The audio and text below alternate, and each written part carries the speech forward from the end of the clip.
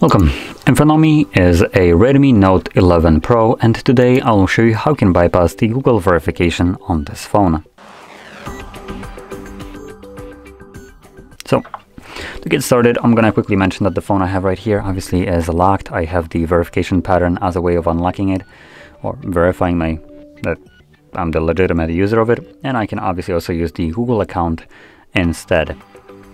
Now, assuming I don't know either of those, I'm just gonna guide you on how you can get rid of this. So we're gonna back out. So you will need to connect to network, which, there we go. So connect to your Wi-Fi. Once you have done so, you want to back out to the beginning of the setup. So right over here. And once you're on this page, hold two fingers on the screen. Keep holding down two fingers to enable accessibility. Accessibility enabled. Talk back on. Service. OK Google. Model update. Updating voice model to better recognize when you say. So once you have this open, I recommend muting it because it's absolutely disrespectfully annoying. And once you have this page visible, draw a mirrored L like this on the screen. Then select while using the app that is covered by this text. Double tap. Then single tap use voice commands, and before I double tap on it, I'm going to quickly tell you what you need to say, because this will need to be told to the device. So once you double tap on it, you will hear a beep, which means that the phone is now listening to your voice command, and you want to say open Google Assistant. You'll hear one more beep that accepts that voice command, and then another one that opens up that basically Google is now listening to you, at which point you want to say open YouTube. Now I'll say it. I'll basically do this on the video so you can hear and see how it's done.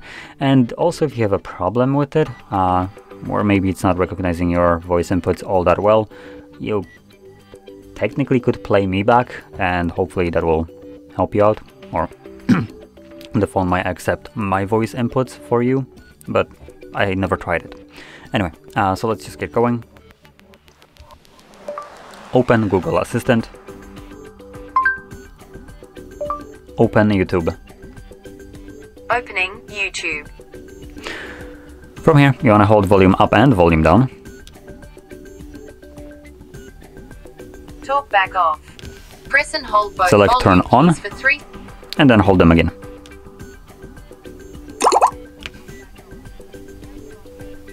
Now from here, we're just gonna select close.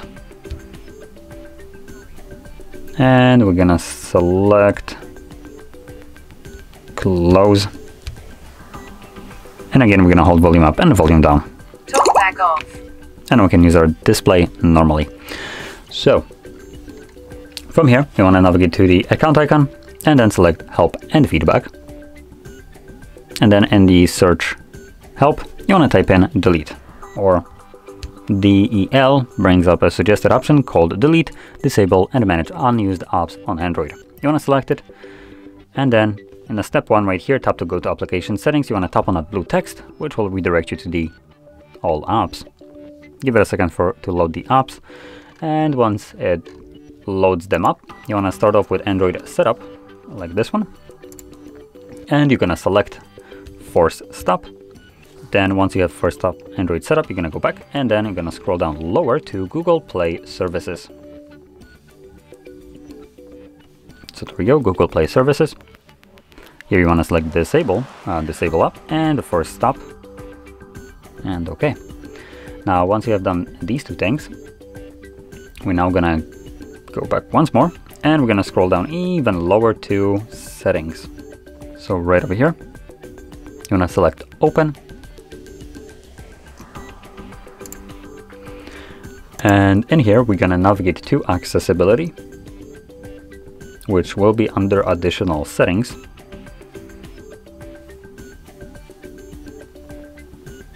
Then accessibility menu, and toggle it on, and allow, and OK. Once you have done this, hold your power button and select reboot.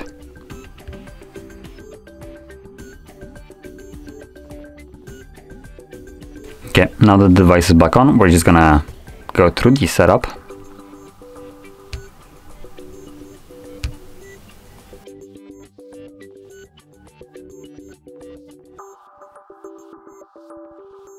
select don't copy, and that's where our bypass will begin. So as you can see, it's gonna start checking for updates, just a second, and goes back to checking for updates. Now it will be stuck at this moment at this page, so what we need to do is select this accessibility menu icon that we have added. Then we're gonna select Google Assistant, settings once it shows up right here.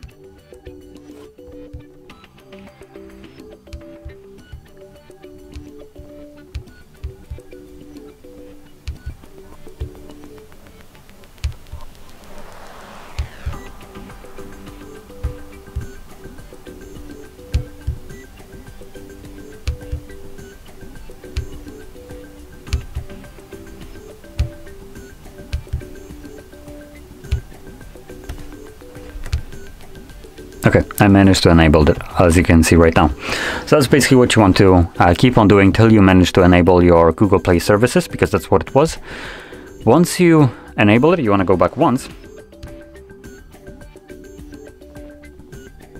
And as you can see, this just skips the verification process once it's done checking for updates. So we're gonna now select accept. We're gonna go to the next page. Gonna choose whatever the heck we want right here. It doesn't really matter. We still need to perform a factory reset of the device.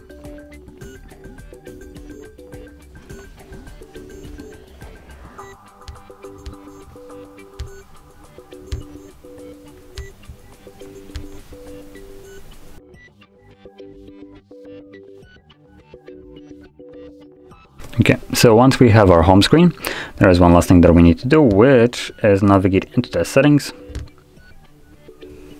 about phone, factory reset, erase all data, factory reset, and we are blocked by a 10-second timer right here and on the next page.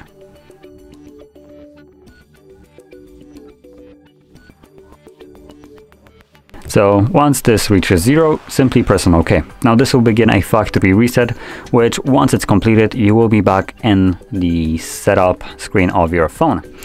Now, the reason I'm recommending you to do this is because when you perform a factory reset of the device through settings, like I'm telling you to do right now, the phone automatically removes any kind of protection that is put on it. That will include screen locks and Google accounts, which therefore it will automatically fully unlock the device. So that is the last step that you want to perform. Now once you do that, afterwards you can go through the setup in whatever way you want. The phone will be fully unlocked, so you can add Google accounts of your choice, and you can do everything that you'd normally do with a brand new device when you're going to the setup. So there we go. Now with this being said, if you found this very helpful, don't forget to hit like, subscribe, and thanks for watching.